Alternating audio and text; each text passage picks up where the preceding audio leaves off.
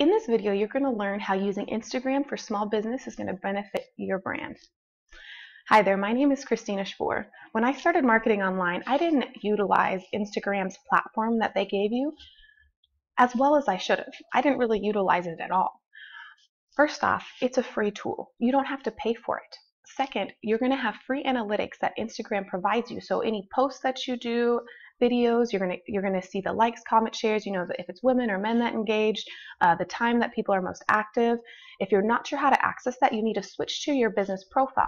If you don't know how to do this, there's a link somewhere in the description down below, and then there's a link above for you as well. And the third thing is that Instagram is one of the top social media sites in the world. So you could have potential customers on there.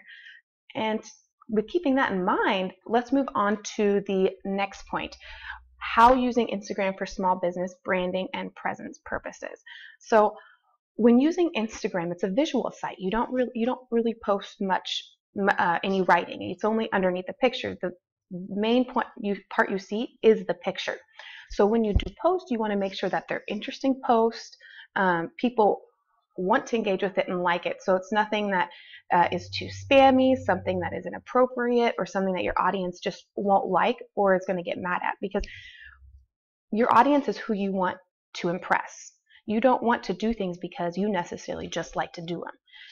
This is for your audience, and this is for helping people, not just for you. So people want to know who you are. So by sharing just, your business, or spamming, sales posts, or inappropriate news articles, it's not really sharing anything about you. You're not sharing your life posts, your pictures, your family, maybe quotes, stuff that inspires people and wants them to get moving and doing stuff and sees what you're all about in your business. So let's move on to the third part, using Instagram for business marketing strategies. Now, Instagram has a great tool for the search bar, which is down. If you click onto your profile at the bottom, you'll see like a little search bar, and you can log into that or click onto that and then find potential followers and customers by using specific hashtags, which brings me to my next point. Hashtags is a great way to find people, photos, things you're interested in. This is how Instagram categorizes stuff. So if you're not using hashtags, how are your photos going to get seen other than from your followers? Quite frankly, they're not really going to get seen. So that's why hashtags is such a powerful tool. But I'm going to talk about that in a later video. So let's just recap everything you learned. You learned why using Instagram for small business is going to help you. First off, it's free. Second, it's one of the largest social media sites, one of the most popular media sites, which people are going to be on. Two, you can use it for your branding and presence.